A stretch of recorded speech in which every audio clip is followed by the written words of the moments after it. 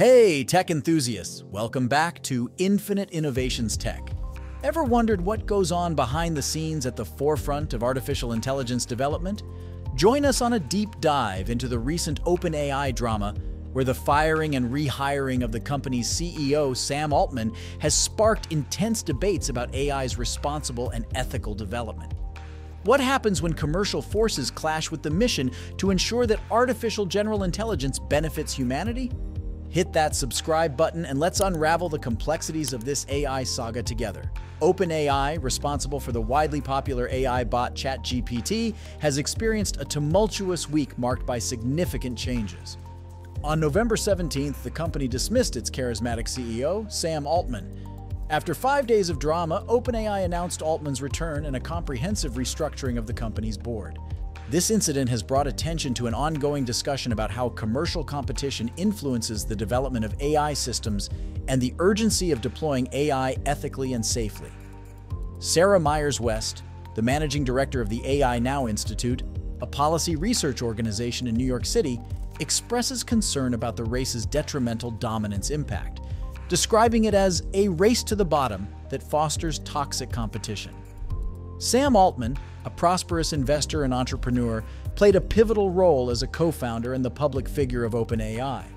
As the chief executive since 2019, he managed a substantial investment of around $13 billion from Microsoft. Following Altman's abrupt removal, Microsoft, a company utilizing OpenAI technology for its Bing search engine, extended an offer for him to lead a new advanced AI research team. Hundreds of company employees, expressing their intent to follow Altman to Microsoft unless he was reinstated, influenced the decision for Altman to rejoin OpenAI. The OpenAI board, responsible for the recent removal of Altman, initially provided limited insight into the decision. They stated that they terminated Altman due to a lack of consistent honesty in his communications with the board. Subsequently, they clarified that the decision was unrelated to any form of malfeasance or matters pertaining to the company's financial, business, safety, or security privacy practices. Despite the additional information, specific details regarding the circumstances leading to Altman's dismissal remained undisclosed. Speculation came regarding the firing of Altman, with some suggesting that it may be rooted in a reported division within OpenAI.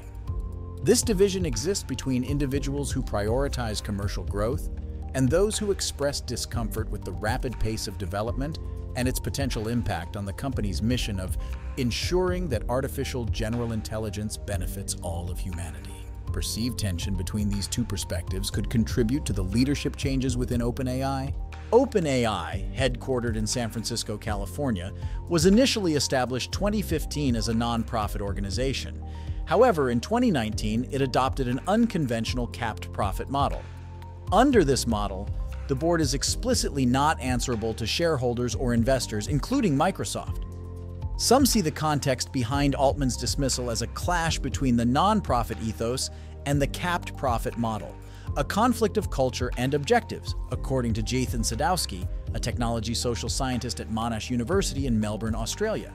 Ilya Sutskever, OpenAI's chief scientist and a board member involved in Altman's removal, redirected his focus in July to superalignment, a 4-year initiative aimed at ensuring that future superintelligent systems are aligned with the betterment of humanity. This shift in focus adds another layer to the ongoing dynamics within OpenAI. The dynamics between Altman and Sutskever regarding the development speed within OpenAI still need to be clarified.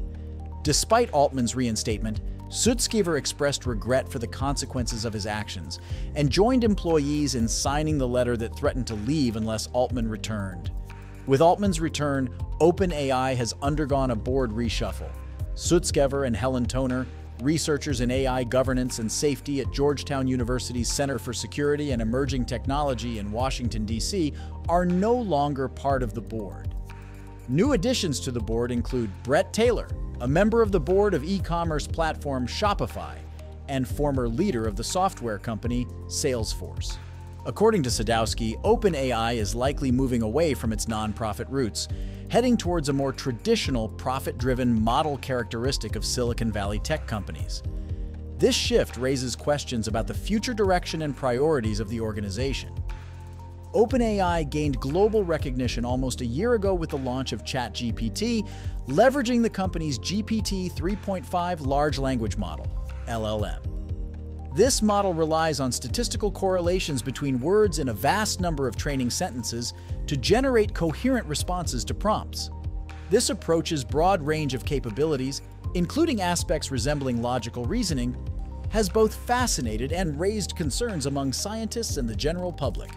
While OpenAI is not the sole player in the pursuit of large language models, the introduction of ChatGPT likely spurred others into action.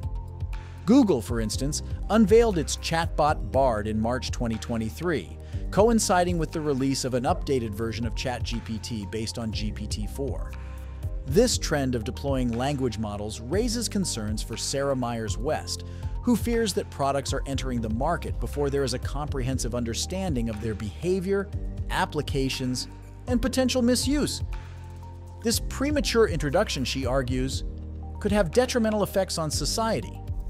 The competition in the conversational AI space is intensifying, with major players like Google and Amazon actively expanding their AI product offerings. Google has hinted at the development of more AI products, while Amazon has its own AI solution named Titan. In addition to these tech giants, smaller companies are entering the arena to compete with ChatGPT. Examples include Aleph Alpha, a German initiative, and Anthropic, a US-based company founded in 2021 by former OpenAI employees, which recently launched the chatbot Claude 2.1 on November 21st. Other frequently mentioned rivals in this domain include Stability AI and Cohere. Sarah Myers-West highlights a notable trend among these startups. They heavily depend on the extensive and costly computing resources provided by just three major companies: Google, Microsoft, and Amazon. This reliance potentially sets the stage for a race for dominance among these influential giants. Amidst this competition, safety concerns surrounding the development and deployment of conversational AI technologies remain a critical aspect that needs careful consideration and management. Sarah Myers-West highlights a notable trend among these startups. They heavily depend on the extensive and costly computing resources provided by just three major companies. Computer scientist Geoffrey Hinton, a prominent figure in deep learning at the University of Toronto in Canada, expresses deep concerns about the rapid pace of AI development. Using the analogy of a competition to make a car go as fast as possible, he warns about the potential risks associated with prioritizing speed, stating, "If you specify a competition to make a car go as fast as possible, the first thing you do is remove the brakes." Hinton, a pioneer in deep learning, stopped commenting on the events at OpenAI on November 17th. Established to achieve artificial general intelligence, AGI, OpenAI needs more certainty about AGI's feasibility. Sarah Myers-West asserts the jury is still out on its possibility. However, some individuals, including Hinton, are becoming more optimistic about its potential realization. Hinton, who initially estimated that AGI would require 30, 50, or perhaps 100 years, now proposes achieving it within the next 5 to 20 years. Risks associated with AI involve its potential misuse by human actors, often for malicious purposes such as spreading misinformation, engaging in scams, or potentially developing new bioterrorism weapons. Additionally, since current AI systems operate by identifying patterns in existing data, they have a tendency to perpetuate historical biases and social injustices, according to Sarah Myers-West. In the long term, concerns arise about AI systems evolving into autonomous bad actors, gaining enough agency to influence global events negatively. Even if an AGI is designed with the intention, as per OpenAI's super-alignment mission, to prioritize humanity's best interests, there's apprehension that it might make drastic decisions, such as determining that ending human existence would be preferable to continued suffering. While this may sound like science fiction, Geoffrey Hinton argues that the existential threat of an unstoppable AI going down a destructive path is a genuine concern. The United Kingdom hosted the November AI Safety Summit, demonstrating efforts to address these concerns. Around 24 nations have agreed to collaborate on addressing the problem, although specific actions remain unclear. West emphasizes the importance of focusing on current AI threats rather than distant worries, and advocates for the application of existing laws to regulate tech companies developing AI. The events at OpenAI, she believes, underscore the concentration of power held by a few well-funded companies with extensive computing resources, prompting a call for increased scrutiny by antitrust regulators. According to West, enforcing existing laws is a critical first step in managing the challenges posed by AI technologies. Well, that's it. For now, make sure that you like our video. Please share your views with us in the comments section. Subscribe to the channel to get updated, and remember to hit the bell icon to receive an update. Thanks for watching the video. See you at the next one.